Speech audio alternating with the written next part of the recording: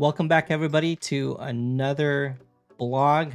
I'm going to step away a little bit from what's new in Business Central. So I want to go back to some of the basic things that administrators can manage and control of within Business Central.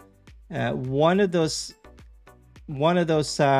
feature that is available for pretty much any user in Business Central is called Inspect Pages and Data.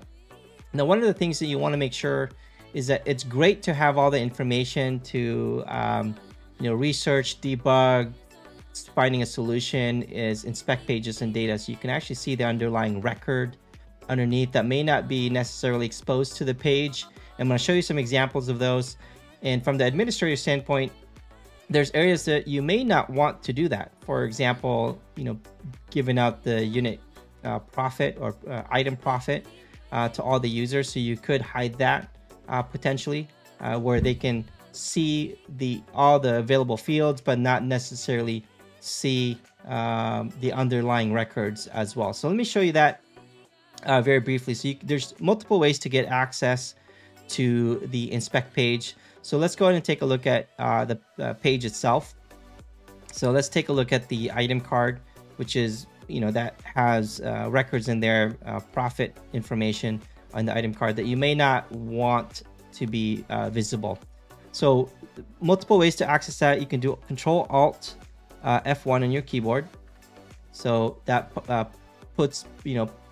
brings up the page inspection on the right hand side as a column.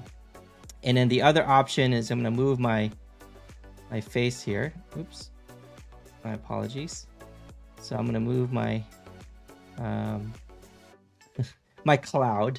So the other option is clicking this question mark here and down below called help and support. When you click on help and support, you scroll down just a little bit, you see inspect pages and data, and that will take you to the same thing, right? And Control Alt F1, it's been around for a while. That's probably something that I would use to quickly access the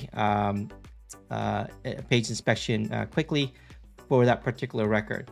So let's talk about that really quick. So page inspection allows you to see the table fields that are not necessarily exposed on the page itself.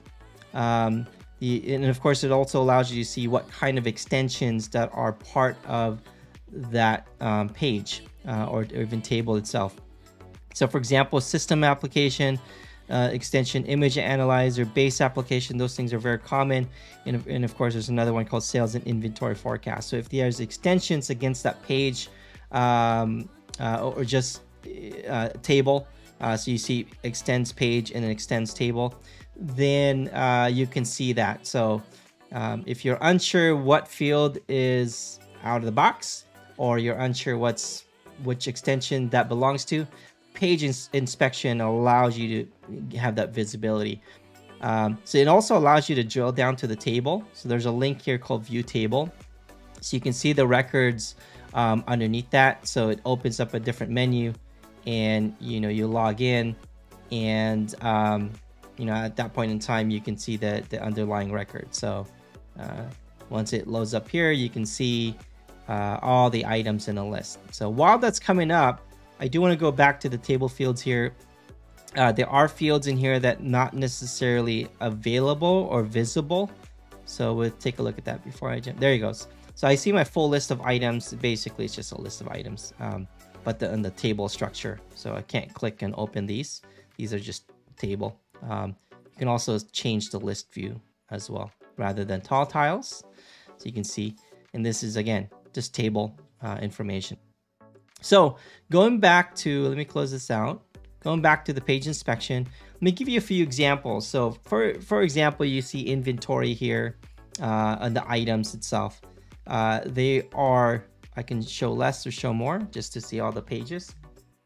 There are things in here that is not necessarily available to be viewed. One of those, I'm going to use it as an example, is profit percent. Now you could hide it from the role, and you can even extend it and not make it visible for the page, from the page perspective. However, If the person does have the option to do page inspection, they could still see that, right? It may not be available from the role, it may not be available from the page or profile, but as a user, I can still see that visibility. I may not have an option to add that field because you've extended it. But as a user, if I have access to the information or inspection, I can see a little bit more information around that. For example, profit percent and all the tables. All the fields within that table will be visible here. So you may want to hide that, right? From an administrator standpoint, you may want to limit people from seeing everything else because you just want them to give them the page and give them the tool that they need, but not necessarily give them all the underlying records. Of course, you can do that with permission sets and so forth, but to make it easy for you, rather than having that specific detail, still be able for them to do their job, you can hide this, right? There's a few things that you can do to do that. So let me go ahead and move out from here and navigate to permissions or users. Okay, I can go to permission sets as well, but I'm going to use as a user. So if I go back to users list here, I guess not back because I haven't been there yet. Now I'm there. So let's take a look at the BC user. And this BC user, so that page inspection is controlled by a group called D365 Troubleshoot or Troubleshoot Tools. Within that page or within this permission set, we can take a look at a few tables here that's going to allow you to zoom. So this one right here is object 5330. In the old days, it used to be called Zoom because you can see all the details. And it sounds like they still called it the same. So tools and zoom. If they have the execute, the user can see the page inspection. So if I go ahead and jump into the page user for user's perspective. So if I go to items and let's drill down to this record, I can do Control Alt F1. See, I can see all the details around that. So I can see all the information, right?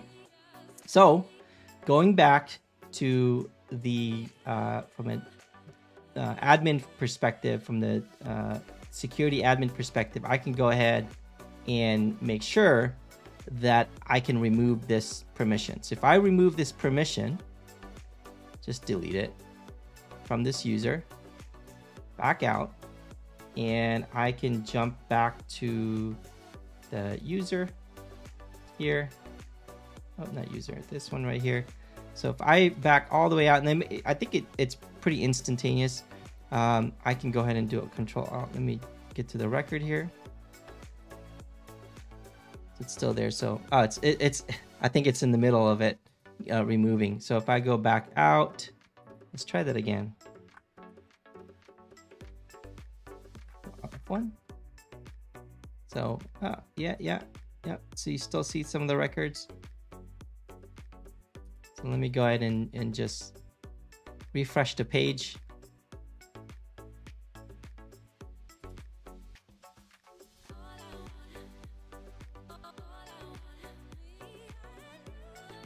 Okay. So let's go back to the items. Maybe I didn't move away from that user. Okay, so I think I did. So go back here, Alt F1. There you go. So as you can see, I no longer have all the details from here. So I can see that the page is called item card, and in the table that supports that is the item table, but all the additional details is no longer there.